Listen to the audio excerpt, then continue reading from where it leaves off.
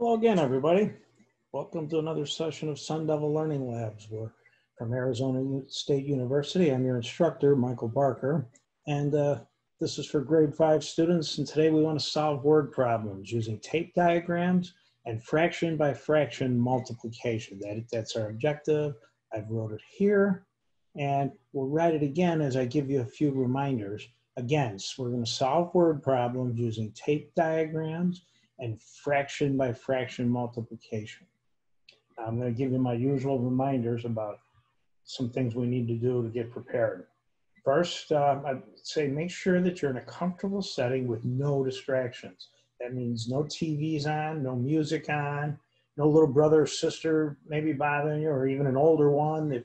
If your setting's not really that good, maybe you need to talk to mom or dad or your guardian and just find out if there's a better place for you at least to study. Second, you want to gather any supplies you might need today. I suggest a couple of pencils, a notebook. I hope you're keeping a notebook as we go through this course. And at least if you don't have a notebook, you're probably going to need several sheets of paper.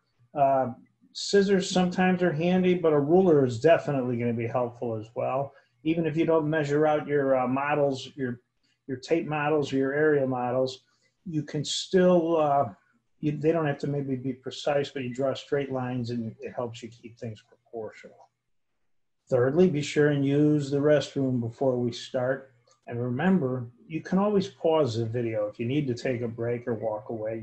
You're on your own schedule, really. It's nice, too, that you can go back and revisit a part if something wasn't clear, or if you struggled maybe on a problem that we try when we first start. We also have this icon up in the top right corner here, just a notepad. Occasionally, if you are keeping a notebook, you'll see this icon, and I'll try and remember to notate it for you, because it's a helpful hint that that's something that we're going to use often, and it's probably a good tool that you're going to need to remember whatever that notebook is next to. Okay, let's get started. We're going to start with a review. It's multiplication of fractions. Take a couple of minutes, draw an area model, and solve this. This is just to refresh our memories. Most previous lessons, you should have mastered this pretty well. Take a couple of minutes. It shouldn't take you more than one or two, and then we'll look at it. Okay, moving along.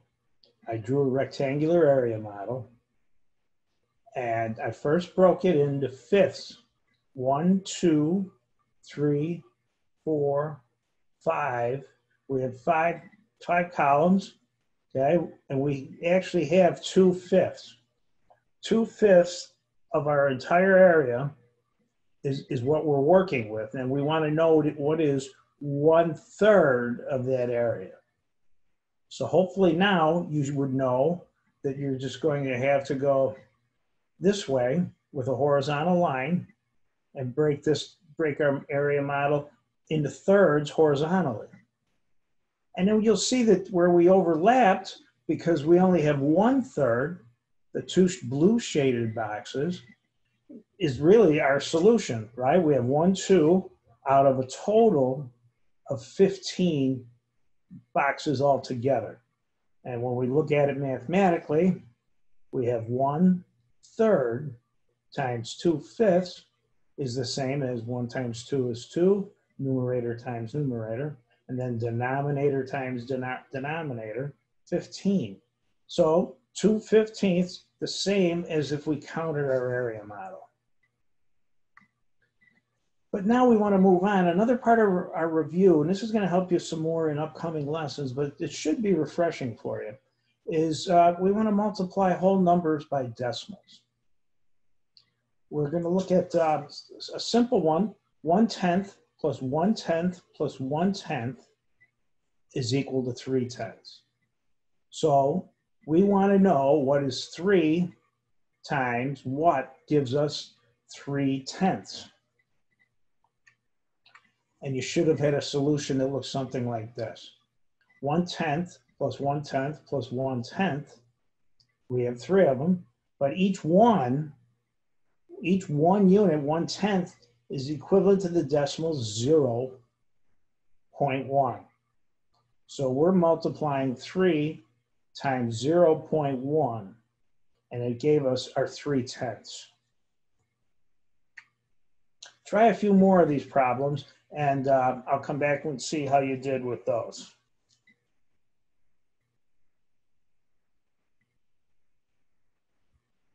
Okay, welcome back. And now these you probably wrote in a decimal answer. I guess we should have wrote that first one in a decimal as well. If you did 3 times 0.1, you should have had 0.3. And what we'll be able to notice now, and these all should have followed a similar pattern. 7 times 0.1, 0.7. 9 times 0.1, 0.9. 7 times 0.01. Hopefully you caught on that we're now working with hundredths instead of tenths. 0.07. And then if we work with a larger whole number, 20 times 0.1, you should have got 2.0.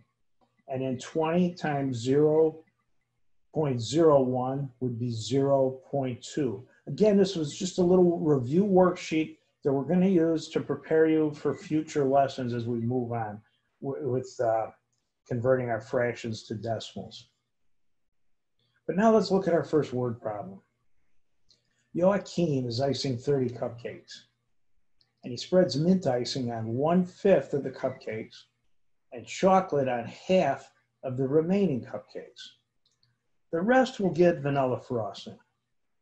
And we want to know how many will get vanilla frosting. So we can go back to one of our old tools. Let's use a tape diagram to see if that'll help us solve the problem. So when we look at the tape diagram, what's the first thing we notice? We know our whole unit is 30 cupcakes. So we know the width of our whole unit is 30. Somewhere in there, depending on how it gets broke up, where our whole unit represents 30. And what else do we know? We know that 1/5 of the cupcakes got mint icing. So we have 1/5 got mint. And what did that tell us? That told us that we had to break our tape diagram into 5 parts. 1, 2, 3, 4, 5 equal parts. See, because now that is another known piece of information that we have, that 1/5 of the total got mint. So our next step is we had 30 units and we want to divide it into 5 parts. So that'll tell us how many units we have in each part. 30 units divided into 5 parts would give us 6 parts. And if you wanted to check it mathematically, 30 times 1/5 will give us 30/5, or a total of 6. And now we know that since each unit is 6, we can start working on the second part of the problem. It says that half of the remaining cupcakes got chocolate and the rest will get vanilla frosting. So what our best step is to add a tape diagram to our solution here, right? We're going to use a second tape diagram, but this is where our ruler can come in handy because we want to make sure that it's exactly the same width as our remaining part. We've already allotted the first part for the mint, so we don't want to count those anymore. But if we make our tape diagram the same size as what was left, our second diagram, we now know that half of those should be chocolate. And our question is, we don't know how many are vanilla, do we? But we do know that our half is going to be 12 because we know 6 and 6 is 12. And that means this half must also be 12. 6 and 6 would be the same here. 12 and 12, again, the same tape diagram. 12 are chocolate, and if 12 are chocolate, that means 12 cupcakes are going to get vanilla frosting as well.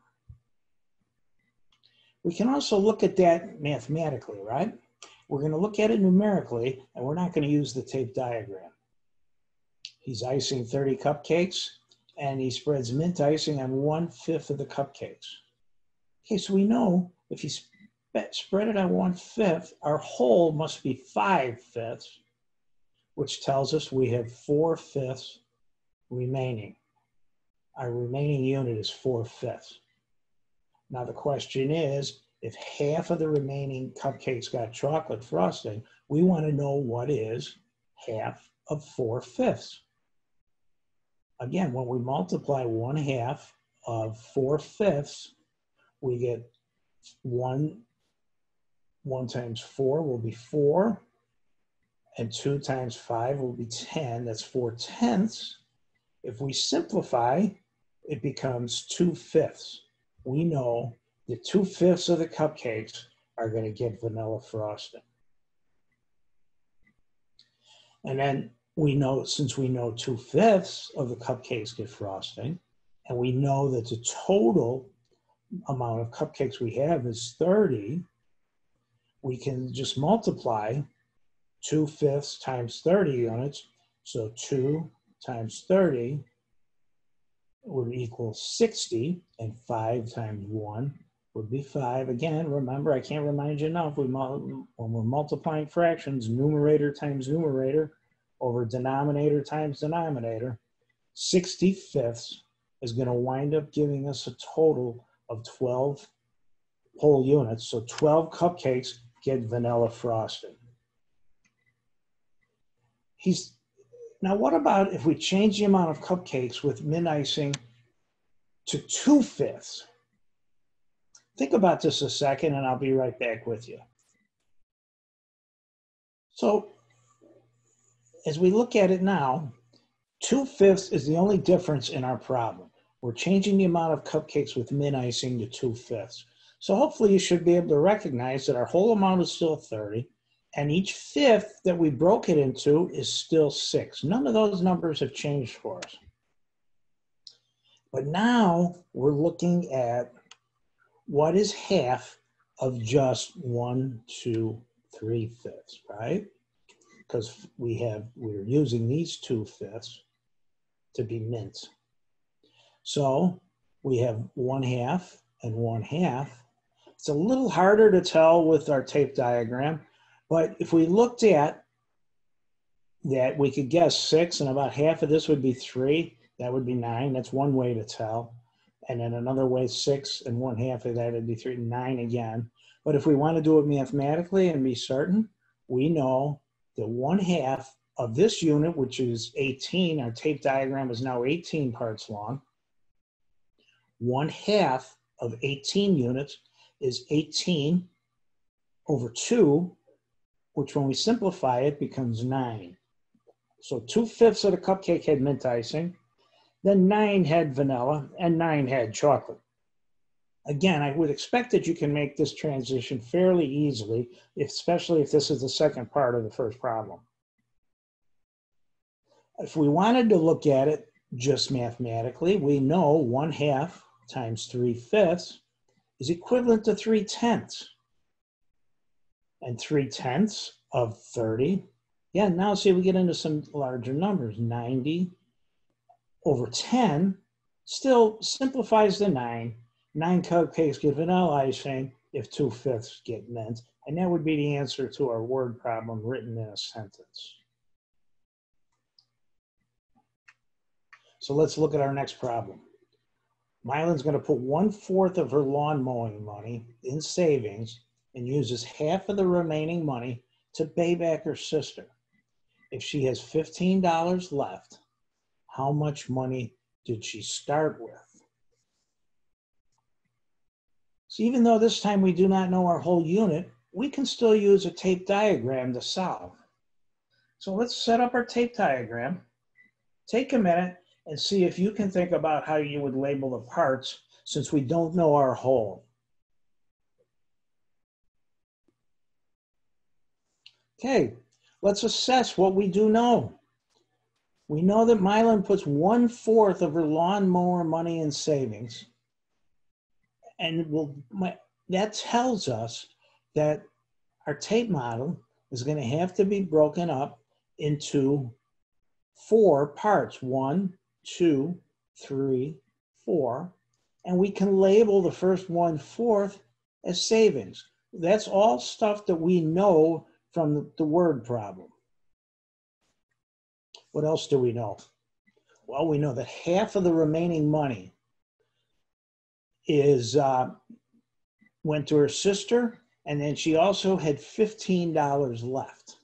So if we can take the remainder of the tape model that we haven't used yet, again, using our ruler, extending down, making sure it's the same size, and what are we going to do? We want to know that the half of the remaining money. So here is the remaining money, the whole model. We're going to break it in half, 1/2, 1/2. And what else did Dave tell us? She gave half of that to her sister, and then she also had $15 left. So hopefully we can tell from that that means that her sister must have also got $15 because 1/2 would equal 1/2, right?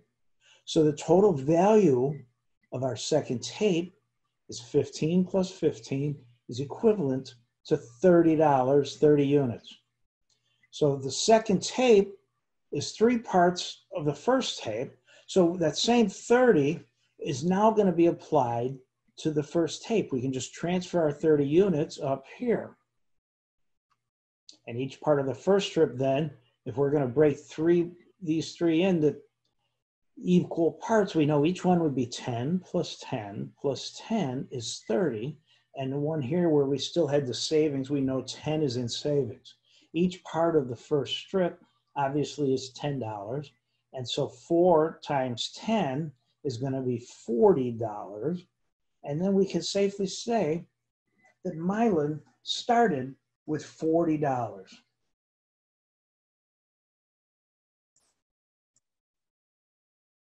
Okay, let's see now. It'll be time for you to try a few of your own. These will all take you probably a little longer than some of our other problems have done. So take as much time as you need, but I would say if it took you 4 minutes to do each problem, you're going to be looking at something like 16 minutes.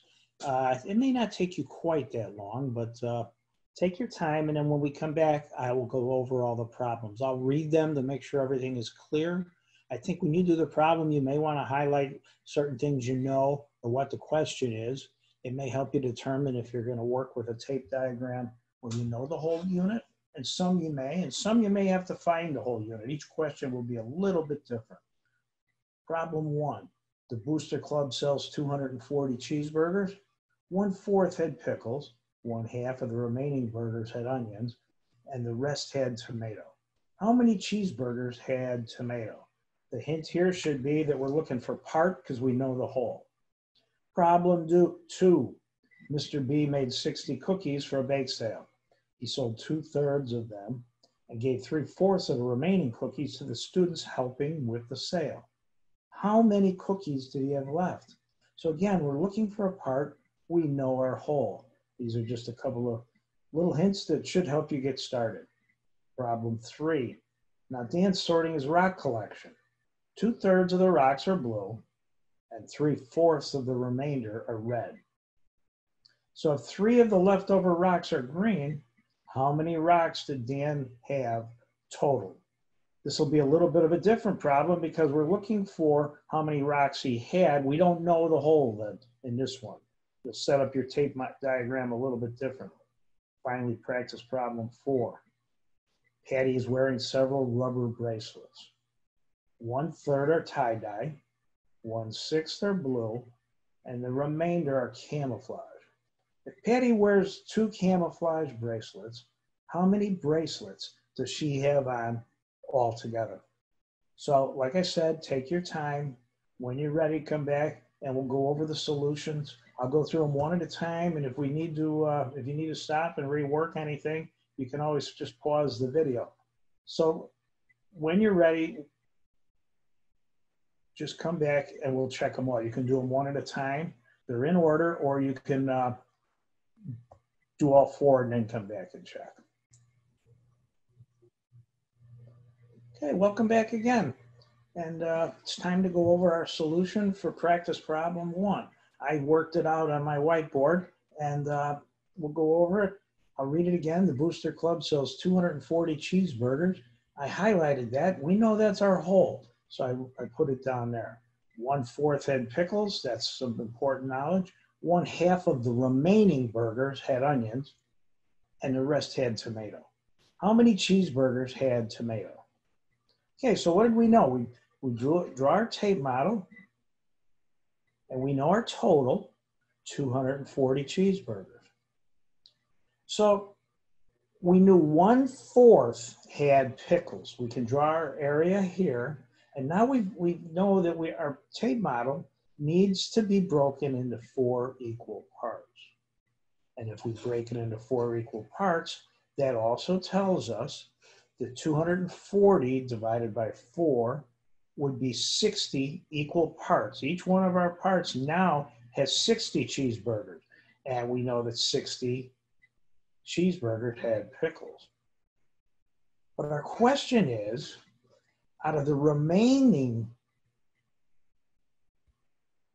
cheeseburgers, how many had tomatoes? We know half had onions.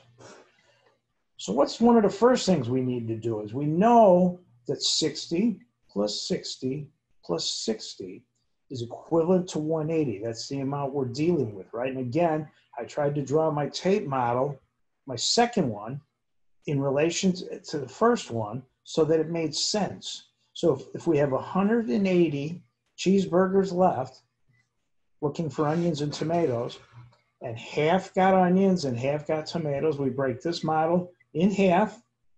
180 divided by 2, you should have got a total of 90. And so then we have 90 had onions, and that really right now is our answer. You have 90 that got tomatoes. But let's look at it mathematically as well. What happened here? We had how much out of our original model, after we did the pickles, we had 1, 2, 3/4 of the unit left, right? And we wanted to know what 1/2 of those 3/4 was equivalent to.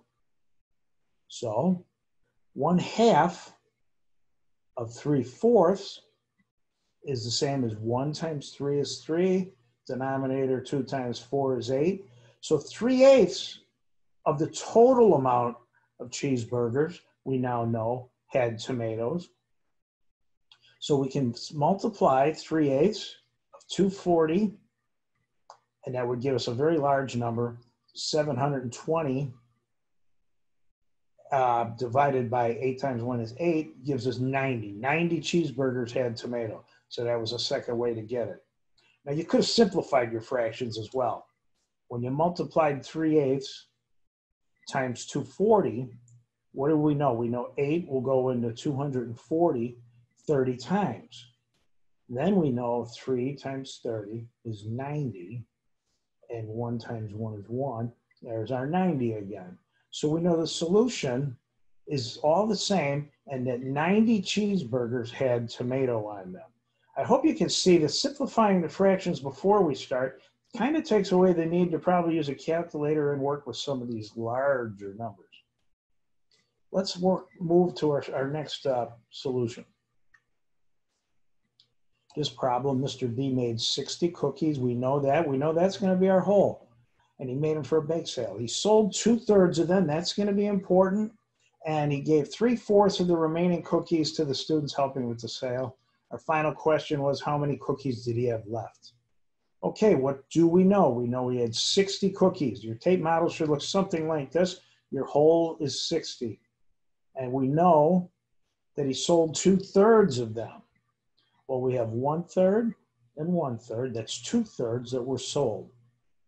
It left us with 1/3 of the total amount remaining. Now that remaining amount was broken into fourths, right? Because he gave away 3/4 of the remaining cookies. So we have to break this into 1, 2, 3, 4 equal parts. So what else do we know? Well, we know that if 1/3 of 60, 60 divided by 3 is 20. So 20 cookies were 1/3, 20 cookies were 1/3, and 20 cookies were 1/3. Again, our tape model should line up. And so that tells us that the total for the lower tape model, the remaining part, has 20 as a whole amount of units. So if we have 20 units, and we have 1, 2, 3, 4, 20 divided by 4 will give us 5. Each unit of 1/4 should be equivalent to 5. Or you could have just looked at it as a fraction. 20 divided by 4 is going to give you 5. So how many did he have left? He had 5 cookies left if you write it in a sentence. Now again, we can look at it another way. We know that we're taking 1/4 of 1/3. And 1/4, the missing amount of 1/3 is going to be 1/4 of 1/3 is equal to 1/12. Now we know that 1/12 of the total amount would give us the same solution as well. So 60/12 is equal to the same as 5 units. So there's a couple of ways you can do it mathematically, and a lot of times you may just want to simplify, but hopefully your tape diagram while you're practicing with this looks something like this, and I think you're going to find it most beneficial until you start working with larger units. Okay, let's look at a different problem. This one here is asking us a different question. We wanted to know how many rocks did Dan have left, or have altogether. It doesn't say left, it says how many rocks did Dan have? So let's see, what do we know? We know 2/3 of the rocks are blue. And we know 3/4 of the remainder are red. So hopefully your tape diagram would look like this. We usually use one piece of tape for our entire unit. This time we don't know what our total is yet. That's what our goal is to find. But we do know that 2/3, we'll break our tape diagram into thirds, and the 2/3 are blue. And that tells us that we have 1/3 left, okay? And then out of that 1/3, 3/4 are red. So we have 3/4 there, those are red. We'll break that remainder into fourths, 4 even units, 1/4, 1/4, 1/4, 1/4. So we have that, and we know we still have, what do we have here now? We have 3 green rocks left. That's the only information we have, but it's enough. Because if 1/4 is 3, each one of these is 12, right? So 3 times 3 plus 3 plus 3 plus 3, or 3 times 4 is 12. We now know that the total is 12. We know that 1/3 is equivalent to 12. And how many thirds do we have? 3. 3 groups of 12 tells us 36.